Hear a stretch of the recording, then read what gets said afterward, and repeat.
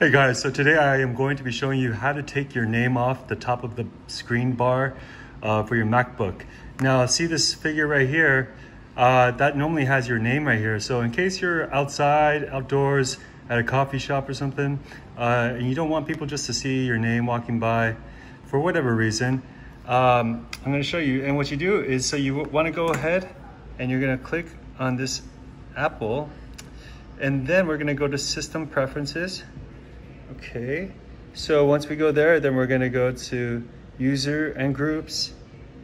And then, so once we get here, your name is going to be on the top. And we're going to have to click on this. And you're going to type in your password. So I'm typing in, see, it's going to, I'll show you a little bit. See right here? So we type in the password. And then, once you do, so now you see how that's unlocked? Okay, so once you unlock this, then you're gonna go ahead and click on Login Options. And then now go here to where it says Show Fast User Switching Menu As. And then it's gonna have your name.